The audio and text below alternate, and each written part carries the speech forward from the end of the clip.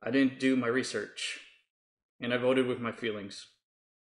So in the next election, I voted for Kerry. I voted Democrat. And then I voted Democrat again for both terms of Obama. When Saturday Night Live came on and Alec Baldwin would make fun of Trump, I laughed. And then finally in 2016, I voted for Hilary. When she lost, I cried. Telling you this feels like coming out of the closet all over again, and it makes me sick to my stomach to admit my troubled past. But then I changed. I changed 6 years ago, in 2018. I remember the day it happened, the day the fog lifted, the day I woke up.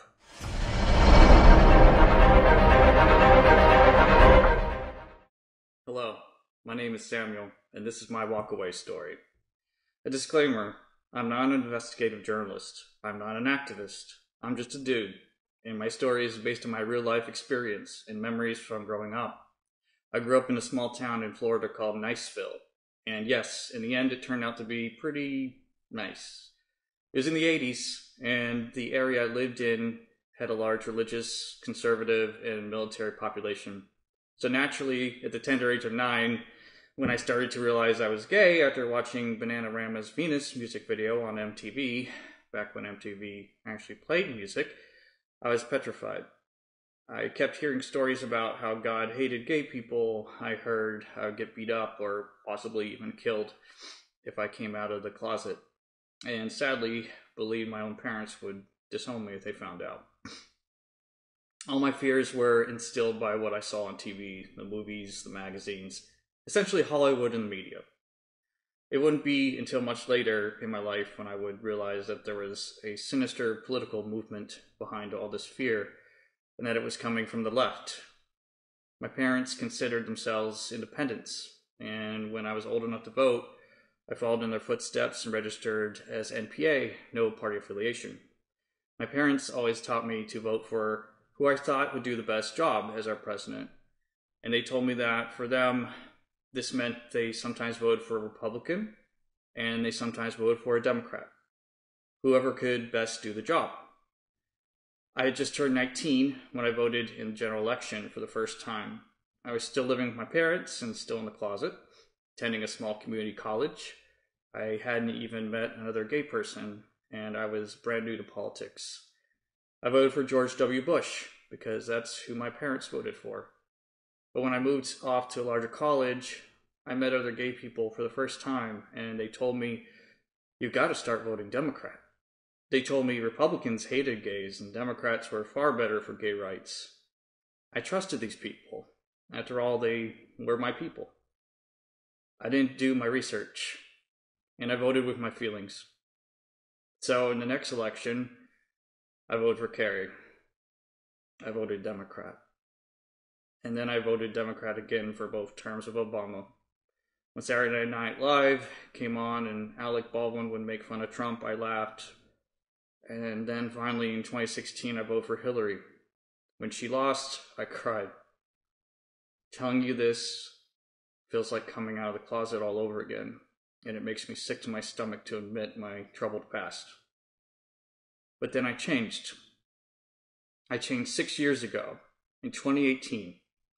I remember the day it happened, the day the fog lifted, the day I woke up. I was 38 years old, and at my job, having a casual conversation around the water cooler with a couple of my straight coworker friends. Straight coworker friends whose family had legally immigrated to Florida from El Salvador and Cuba. Things got political, and I told them I intended to vote Democrat again in the next election.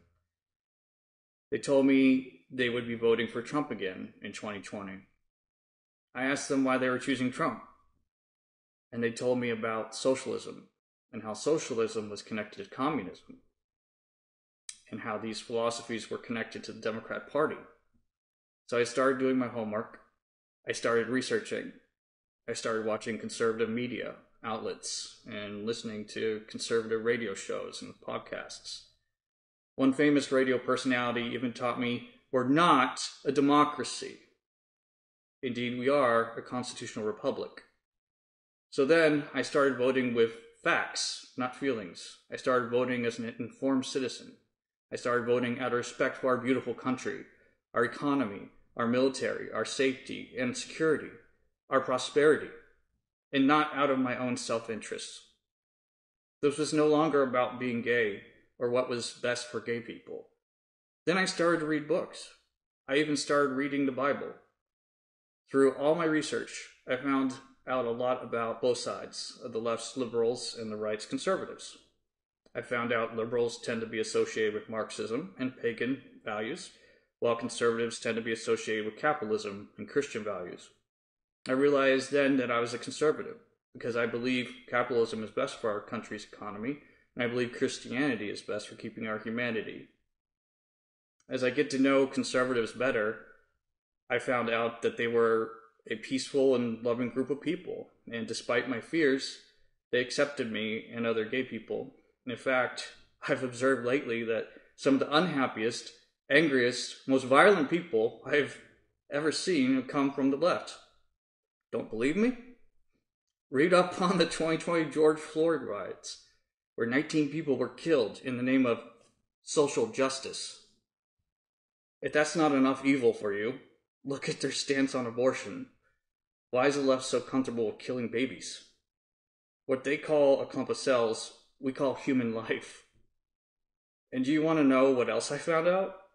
I found out that the liberal Democrats were in fact using my people as political pawns. I also found out that they did the same thing for countless other minority groups, black people for example. They've done this all along. They manipulate special interest groups and play identity politics to gain power. Conservative Republicans aren't perfect, but the modern left in 2024, they lie, they deflect, and they obfuscate. They play dirty, and yes, they even cheat. Finally, they never let a good crisis go to waste, which brings up the next election. In 2020, during the COVID pandemic, I knew I had to do what was best for my country. I voted for Trump in 2020. And when Joe Biden and Kamala Harris were installed, I cried. I hope anyone watching this realizes that November's election will decide the fate of our republic. It is literally a battle between good, decent people who just want to preserve the Constitution along with the American way of life, and on the other hand, evildoers who want to dismantle our country and turn it into something out of George Orwell's 1984. Now, I said some negative things about the Democrat Party, things you probably didn't want to hear.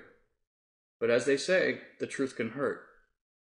If you're watching this and you don't believe me, see for yourself. Do your own independent research from multiple sources. If you only watch the mainstream news outlets, consider digging a little deeper. If anything, find a conservative and strike up a conversation. In my experience, we probably won't bite.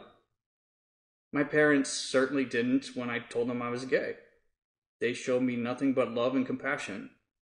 And they are now hardcore conservatives. So that's my story. With a little help from heroes like Brandon Straka and the Walkaway Project, hopefully this video will reach enough people to make a difference this November.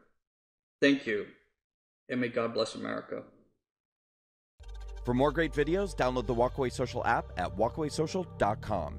Share your testimonial and join our community.